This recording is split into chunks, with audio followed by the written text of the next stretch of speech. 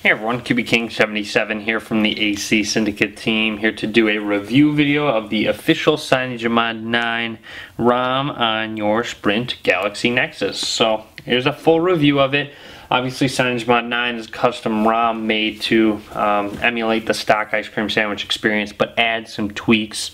Overall though, speed-wise is definitely improved over stock. Definitely get a little faster experience going on with CM9. But first of all, let's go ahead and go into the settings. So let me go into my settings.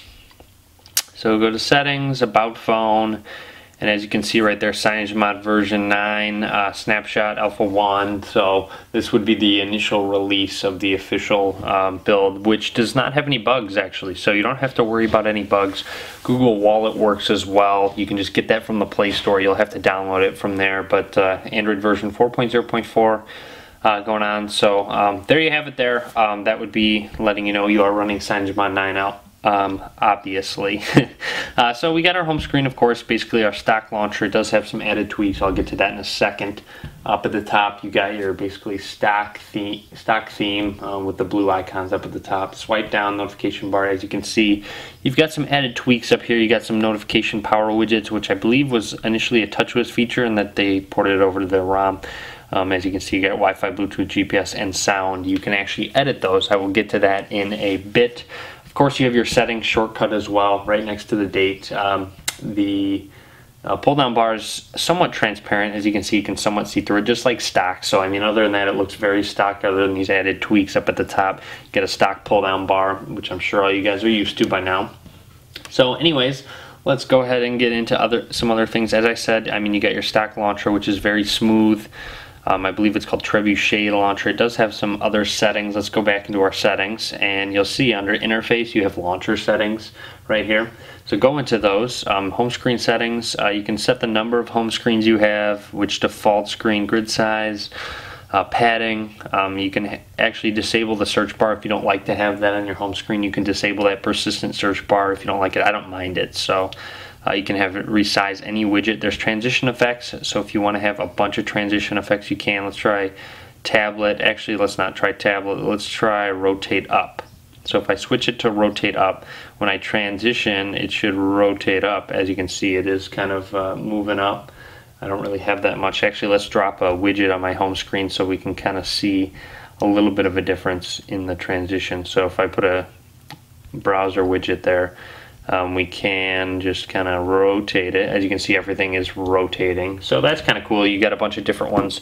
In regards to widgets, they are scrollable. Some of them are resizable. There's a, as I said, an edit in the launcher where you can make all of them resizable.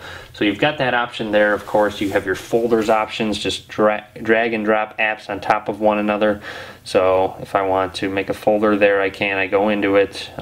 As you can see, I can rename it as well to whatever I want. Hit done. There you go. There's my folder going on there. So, but back into settings. Let's go hop back into those. Sorry about that. Let's go back into the launcher settings. So obviously you have a lot of home screen settings with those transition effects and such. I mean, you can choose whichever one you want, whichever one you like, with page indicators and such. You have drawer settings, join with apps, the widgets. You can have more transition effects changed in your drawer. Fade side pages, and you have some other indicator settings as well. You also have general settings, which would mean you can auto rotate your screen when you're on your home screen. Actually, on stock obviously you can't, but you can actually have it auto rotate. So as you can see, it's rotating my home screen even though I am just on the home screen. Of course, on stock you cannot do that. So that would be it for just about it for the launcher settings. Of course, you can install Apex launcher or Nova launcher, I believe, from the Play Store, and use those if you like those. Themes is just a placeholder, so there's no themes yet, unfortunately. System settings, you've got notification drawer, which would basically these power widgets up at the top. You can actually uncheck it, so if you don't want them, you can get rid of them. So, I mean, if you don't want them, you can obviously get rid of them. Hide on change, you can hide an indicator, hide the scroll ball, but here's where you can edit them. Go to widget buttons. You get a bunch of different ones to choose from. Go to sleep, you can change media, you can go airplane mode, brightness, lock screen toggle LTE, which I don't know if it works or not, obviously. I think it does. Actually, I kind of want to test it. So I'm going to toggle LTE on there. So as you can see, got added right away, LTE right over there. So that got added right away. I don't know if it's going to switch from LTE CDMA back to only CDMA, so it'll be interesting to see if that works. toggle mobile data. You can also change the order, so just go to widget button order, and obviously you can change this order to whatever you want it to be, of course. So let's go ahead and try the toggle LTE out. It's kind of something I wanted to point out anyway. So I'm going to turn off my Wi-Fi and I'm going to press the LTE button. I don't know if it's going to switch my network settings to the proper ones, but I press the LTE button. So I go into settings, go into more, go into mobile networks and network mode, and it looks like it did. So as you can see, LTE CDMA, it is set to that by default. So if you might want to go check and make sure that you only select CDMA, of course, because the LTE networks aren't on yet. So right away after you first install the ROM, you might want to go into here and make sure that it's checked. So actually, let's go ahead and uncheck LTE now. So if I press the LTE button, I should uncheck it, and let's see if it changed. So I go back into there, network mode, and it did. So as you can see, it works. So you've got that LTE button, which is great, especially because for battery saving, you definitely want a widget going on for the LTE, of course, once it comes out. So if you're not in an LTE area, of course, you probably want to switch it off so it's not searching or anything. So nice to have that working. Of course, I was a little skeptical, didn't know if that was going to work, but it works great. As I said, speed is awesome. Go into the dialer, you have your stock ice cream sandwich dialer. Everything is basically stock themed. Of course, you've got your stock browser. Mine's trying to connect to 3G still. It hasn't connected yet. So obviously it's struggling, but it'll get there. It sometimes will take a little while to connect to 3G. I can hop back onto my Wi-Fi if need be, which I just turned back on. But otherwise, lock screen wise, you obviously have your stock lock screen camera unlock, those two right there.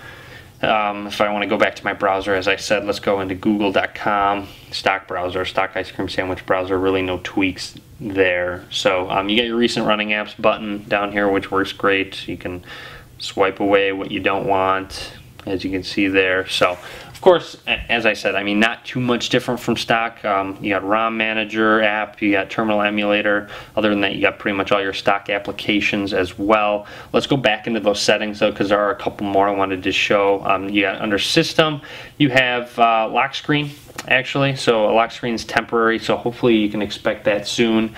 Wallpaper settings, obviously you can choose a certain wallpaper, and font size. So you can change your font size if you want huge, or normal, of course. So I mean, you can change your font size there. Scroll down, actually go to the bottom and go to performance. Proceed with caution here. Make sure if you don't know what you're doing, you don't mess with any of these settings. But as you can see, you can change the CPU governor. You can change different clock speeds as well. So as you can see, interactive set by default. Minimum CPU frequency, obviously down to 350. You can actually overclock by default to 1350, 1.35 gigahertz. As always, 1.2 gigahertz to 1200 megahertz is the stock clock speed, the dual core processor speed.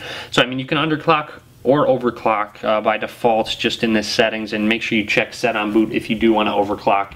I'm not one myself to overclock all that much, as I prefer to have the battery life over the extra speed. So but I mean, you got some memory management, 16-bit transparency. Obviously don't mess with those if you don't know what you're doing, but really other than that, you have a profiles option, which I believe is CM9 specific, where you can set different settings for each profile. So if you want to go home, you select that. If you're at work, you just select that profile, and those different settings will come up: sound settings, display settings, GPS data, and such. So there you have it there with nice profile settings. But overall, that's really about it. I mean, everything is basically stock without those added tweaks, of course. So obviously you can just remove widgets and such. Everything is basically the same. Of course, when you're in your lock screen, you can still pull down your notification bar and turn off your toggles and such. So you got those options as well.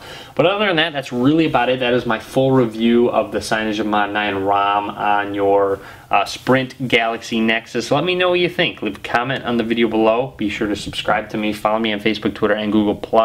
All links will be in the description of the video below. And as always, thanks for watching. Be sure to give this video a thumbs up.